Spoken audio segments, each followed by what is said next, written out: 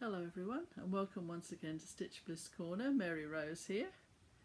I hope everyone is having a good stitchy day. Now today I'm going to give a shout out. I'm going to answer a couple of questions that I got. I'm going to give a handy hint on how to get bugs out of the house without killing them. and send out some congratulations as well. First of all, I'd very much like to thank all the people that have commented and said such warm things about the piece that I did on Marilyn Levitt emblem. As I have said to a couple of people who've made comments, it started out being a bit of research on a designer, and it ended up being a tribute to a wonderful human being. So, you know, my heartfelt thanks to everyone who has said such nice things.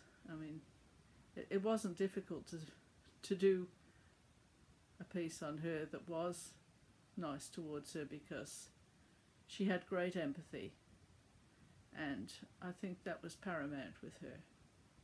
So, thank you. Now, the other thing I was going to say was congratulations to Vonna on achieving something that she's been wanting to achieve for a long time, and that was her Grand Supreme Champion at the local fair with her stitching. Congratulations to you, Vonna. It's well earned, and I'm sure that you know, you have a base of many thousands of fans, and I think you've probably got more now, so well done. And the other congratulations is for Cindy from Cindy's Cross Stitch, who also entered pieces into her local show, and she got first for a piece called Seize the Day, S-E-A-S, the day, and it's a nautical piece is what I'm looking for. It's down at the ocean there.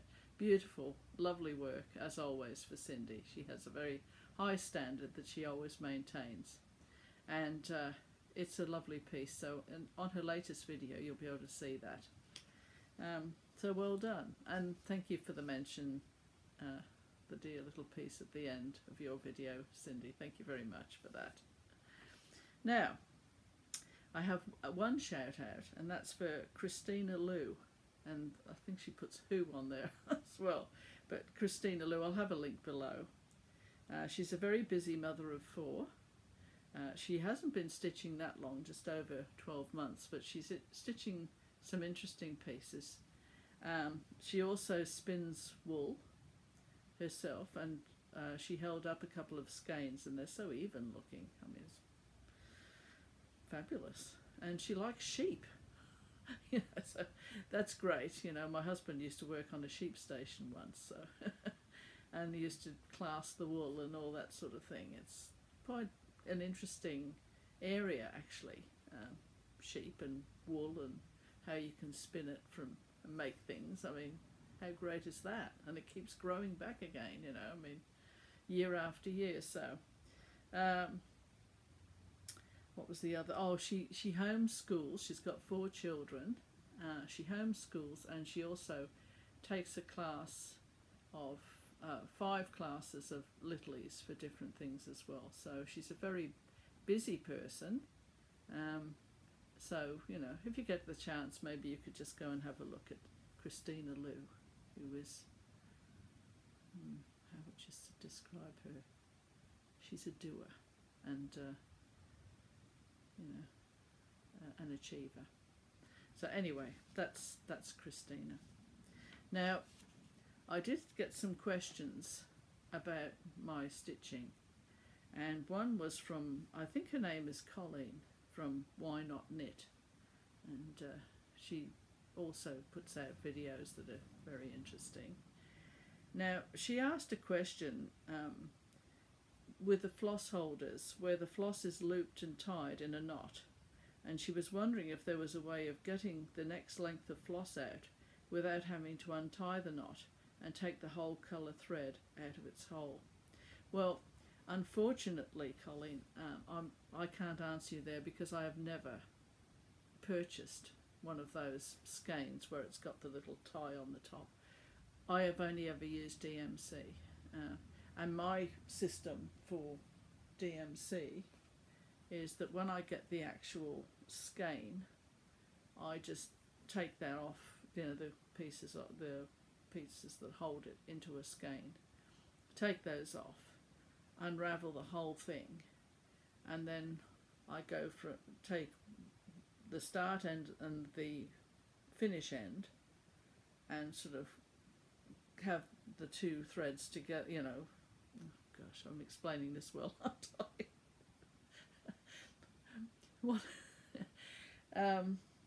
What I mean is I keep doubling it over until I get threads that are a certain length. So once upon a time, for example, this was just a long piece from the skein, and then I doubled it over when I got each end and so forth, and then over again until I get the length that I want.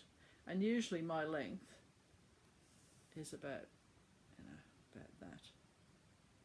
And that's how I do it. And then with my latest one that I'm doing, the Winter Morning, I've got all my symbols there and the colours that go with it and the number, and then I've got I loop it through,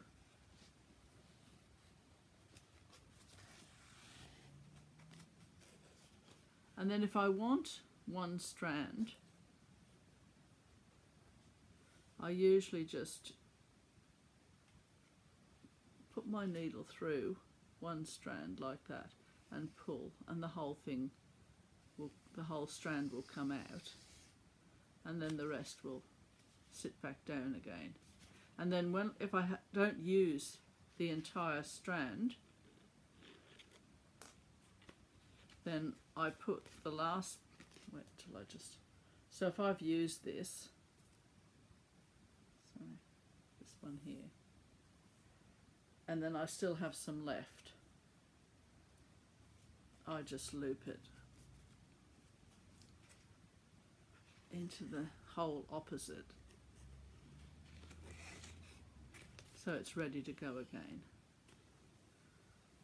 I just see a lot of my stitching is I try to do it the most efficient way possible and the quickest way, because I have so many things I want to do that I streamline operations right from the start if I possibly can, because that just makes life easier. And I also, when I'm stitching, I do like to watch Flosstube TV or, you know, something. I don't like to just concentrate entirely on the stitching. I enjoy doing it, but for me, the relaxation part is that I do not have to concentrate wholly on what I'm doing. And that's only because of all the preparation I make with all my gridding and my preparation like this and all that. So, excuse me, throat again. So I'm sorry about, if anyone does know how to take a thread off, you know, those coiled skeins that the hand-dyed people do with the little string on the top, maybe they could let me know and I could let Colleen know, but it doesn't look as though it'd be very easy to do that, but I don't know because I've had no experience whatsoever with them.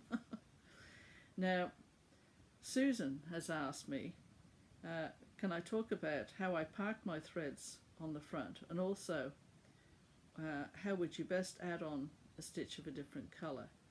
And my advice to her was to go to Caroline Mazzio's video number 8, her parking technique. And I don't think you can beat it. She does a great job there. And any questions that you possibly could have, Carolyn has answered. There is one thing, and I think Carolyn does do this in her video, is the loop start, which I do the loop start. But I've noticed some people, when they do their loop start, they do it from the back, and I don't really know why they do that, because it's not necessary. Now what I mean is, I'll just see if I can show you. So on here, for example, if I'm doing my loop start, and this is the front of my work, I just put my needle in the front like that, and then bring it back through from the back, and Caroline does this. Then there's your little loop there. If you put your needle through that loop and then just put your needle back in to the hole,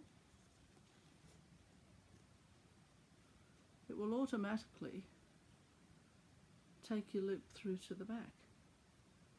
So particularly for people who are working on frames, you know, I'd much rather be able to do my loop front and then pull it through to the back than, I suppose, you flip your frame over or whatever you do. You know, it's just a lot easier. So I just thought I would show you that. You've probably seen it many times and probably know anyway, but that's just in case it hasn't occurred to anyone. Well, not anyone, but the individual person. Because we all have our faux pas, don't we? I've got a beauty here to show you shortly. But the other thing I was going to show you is my method for and I've done this really big. See those stitches there? That's over, you know, 4 stitches total kind of thing. But this is just to show you. Can you see there? I've got a looped up stitch sticking up. And I've done that because you know how sometimes you've got a great confettied area and suddenly you see a stitch that's sitting up, and if you go to take that stitch out, it disturbs all the other stitches and so on and so forth, and before you know it you're in a big mess. So what I want to just show you what I do if I find that one of my stitches is sitting up out of the stitching like that. Hope you can see that. I've made it exaggerated to try and show you. And this is what I do. Now, I won't show you the bit where I go underneath at the back, because usually I run my thread underneath the stitches at the back before I get to this loopy bit that I'm going to show you. But I'm going to just do my knot at the front here because there's no need to show you the back. It's really only to show you what I do with this loose stitch. Okay, so let's just assume that I've run my stitches through to the back, or along the back, and I've come out where my loose stitch is. So I'm just going to come out where my loose stitch is in the hole there. Okay, so it's just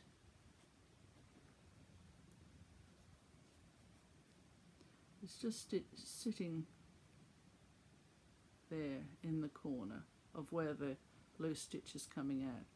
Now what I do is I go into the center of the loop, so it goes through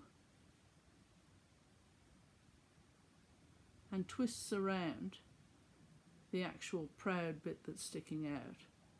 Then I go back down into the hole again,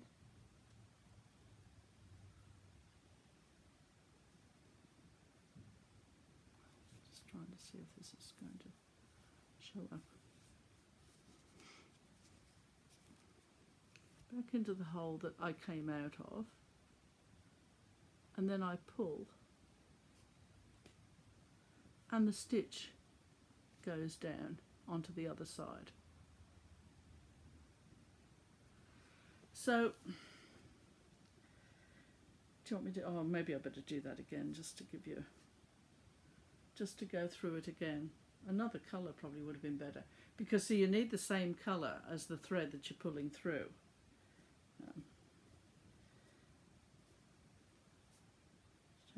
tick. I'll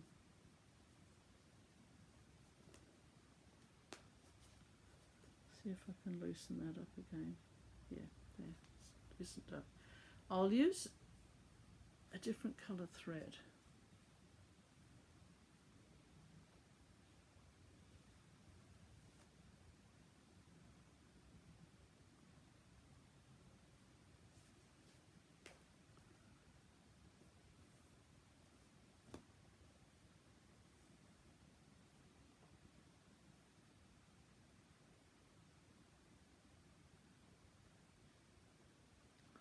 People can stitch without licking, I do not know.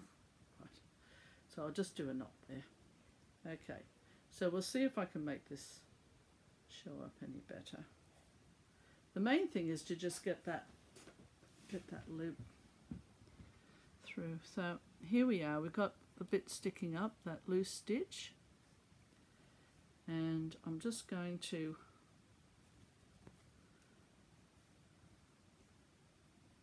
take the thread through and then bring it up in the corner of the stitch. That's really all you need to know, is to bring it up through the corner of the stitch.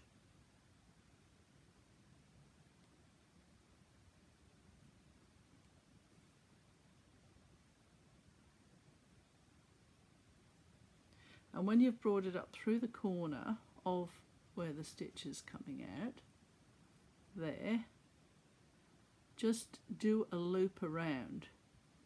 See, that's 6 threads I got there because I wanted to make it big so you could see it. But of course it's only 2 threads usually. So you just loop it round the actual stitch. See if I can show you the loop. See how I've just gone round the thread. And then you just take it back down through the hole you came out of, back down into there, and then you pull. Oops. That's not quite as good as the last one, but it does work well. And it pulls it through. So you don't have to disturb all the other stitches.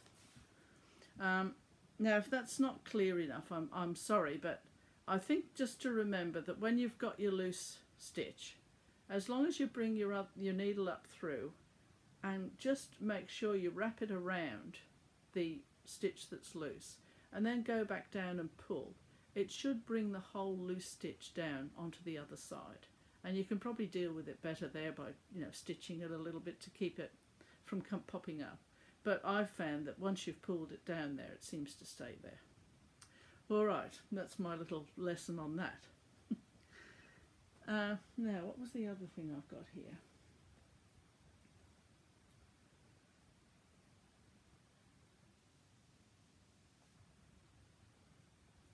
Oh, just, if you don't do a loop start, because I think she was asking really about how you start your new colour. Quite often I just run my colour underneath my existing stitches, or I do a loop start, or I do the pin stitch that Vonna and others have shown, which can be quite useful. So that's my free advice. Now this is just to show you one of my early disasters, which I still look at it and I think, oh, that's such a shame. And it's a Celtic cross. And I just didn't have enough fabric down the bottom. I think I just got carried away with myself, which is what you do when you're stitching to begin with. It's a bit like, how you hear that someone has started work and done quite a lot to it, and found that instead of going vertical on their fabric, which they needed to do, they went horizontal, and it just didn't work. Well, it was the same with this. I think I just got so engrossed in what I was doing that I didn't take into account that it just wasn't going to be long enough, and it just looks so obvious, doesn't it? I mean, what was I thinking? And I still have a connection to it because I haven't thrown it away or anything. So anyway, so I just thought I'd show that, one of my early disasters. But I mean, you live and learn. That's the point, isn't it? I mean, experience, it's a cruel teacher, but those lessons stay with you, that's for sure. Now, what was the other thing I was going to... I think now I'm just going to talk about the piece, the Robert Frost poem piece that I'm stitching, or that I've begun. And last time I gave you the link to his poem, which I'll do again so that you can have a look at it. And I'd read that the poem that I'm talking about, Stopping by Woods on a Snowy Evening, I read that he'd actually woken up from his sleep as if it was almost an hallucination, and wrote it. But in the introduction to the poem below, where he reads it himself, and it's lovely, the introduction person says that in actual fact he couldn't sleep, and he wrote it in the morning when he saw the sun coming up. And I thought that was interesting, because the one that I chose to, the picture that I chose for the poem is a sunrise. So I thought it was even more fitting that this should be chosen for his wonderful poem. So I'll just show you where I've got to. I'll hold that a second longer because I'm very good at, you know, taking it away a bit too quickly. And I'll just show you where I'm up to with that.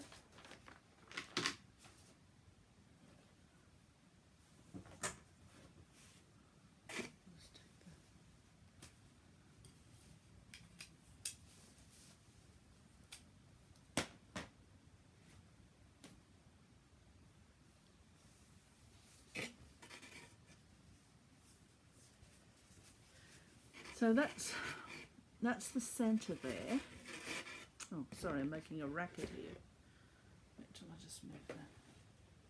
That's my hint for taking bugs out of the house. I'll do that shortly.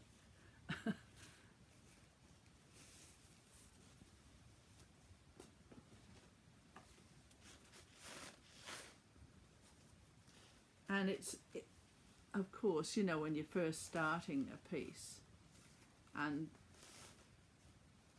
it doesn't make a lot of sense. But anyway, that's the middle. And of course I'm loving it. I mean, what's not to love? So it's just in this section here. But the colours are lovely. And I've had to put my scaffolding in every now and again just to reorientate myself, because of course there are quite a few variations but not definition, because it's not a definition piece until you stand back and look at it. So anyway, so that's where I've gone. And if you're wondering why I've got this big expanse on this side, well, that's ready for the poem. I'm going to put the poem on to the side of the picture. And I am thinking of making it look like a page, like 2 pages from a book. But I'm not quite sure how that's going to work, or if it will work. But I thought, well, I'll leave myself enough fabric there so that I can have a think about what I'm going to be doing. I'll show you my bug catcher. Then I'm just going to do a quick update on the Scout, and I'm just going to show you a piece that I'm sending off to the framers this afternoon, I think. So this is the bug catching way of getting things, you know, if you've got a spider on the wall or something like that, or any little creature, because, you know, you kind of think, basically they haven't done anything to you, they're just in your space and you don't want them in it, which is perfectly understandable.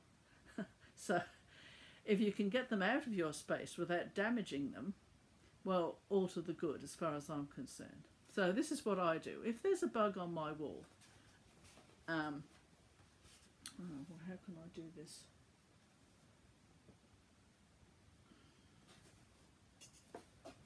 I just need something to symbolise my wool.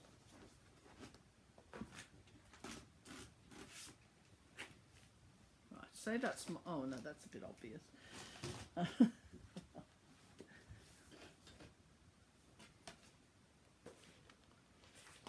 Oh, might cut a bit out so that you're not sitting there dawdling. Let's just say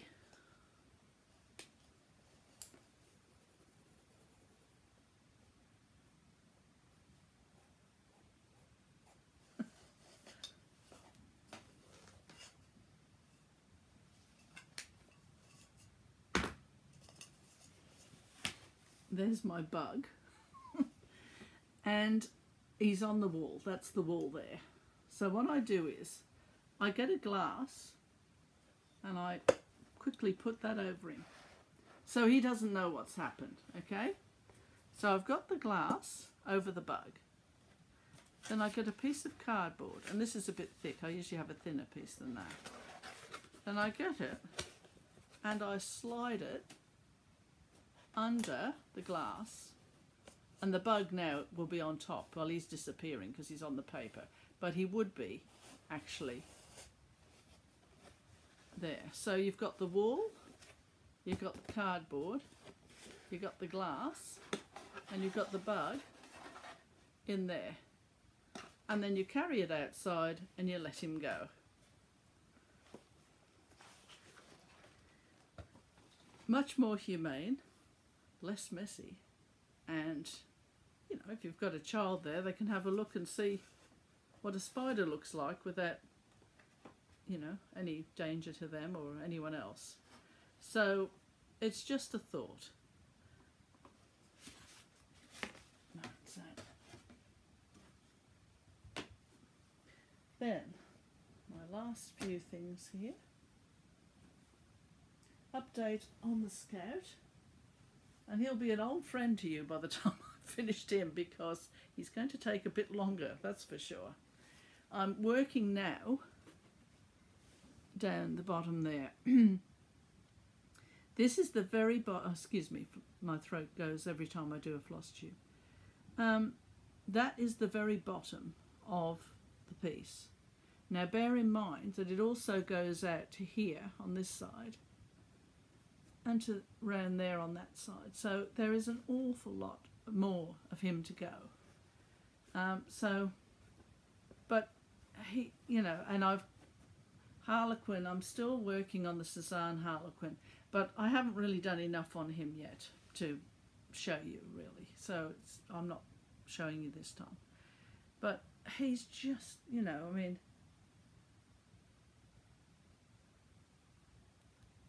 every time I work on him, I just love it. I mean,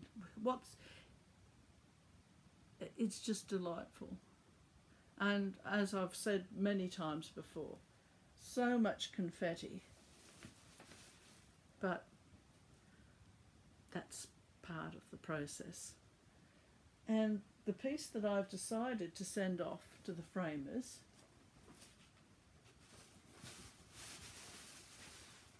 just get this piece of wood here to show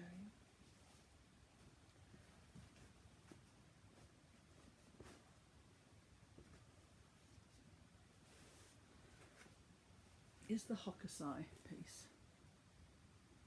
And I thought I'd overdone it with the French knots, but then I had a look at his original piece and the chart that this came from, and I thought, no, I haven't. That's, in any case, you can't overdo something that you're happy with. I mean, even if there'd only been 3 there, if I'd have wanted to do 100, it's my work, so I can put 100 on there. So yes, so Hokusai is from his wood block. I've done a little bit about him in an earlier video.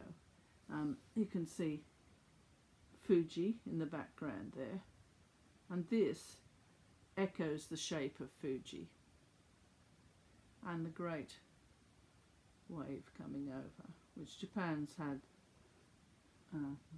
centuries of experience with tidal waves.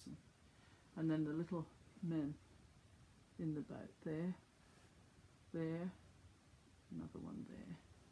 So much movement, and it's one of the most delightful pieces.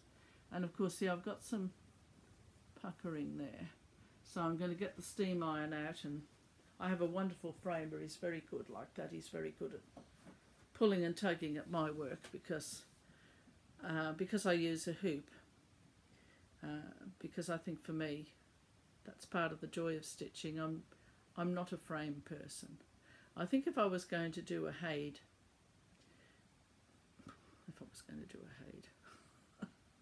if I was, I probably would think, well, maybe you'd have to use a frame for something gigantic, because I think the Scout is about as big as I'd probably go, and I don't think I'll ever do anything as big as him again, really. So I think hoops are fine for me. And you know how Doctor Who fans, they call themselves Whovians. Well, I'm a Hoopian. That's what I've decided. Anyway, look, thank you. I'm sorry about my throat. I mean, it's worse than normal today for some reason. Thank you so much for watching. Thank you again for all your comments. I really appreciate them. Now, as far as people have requested that I do some videos on different subjects and people, I will be doing them. I've got a list, and there's one in particular I'm going to indulge myself with. Excuse me.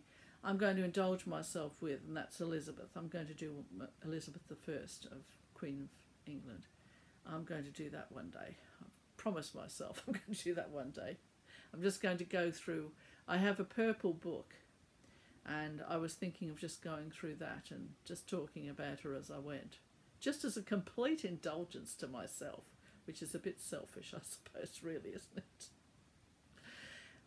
But I have some more topics that I'll be covering, and so if anyone's asked me, I haven't forgotten.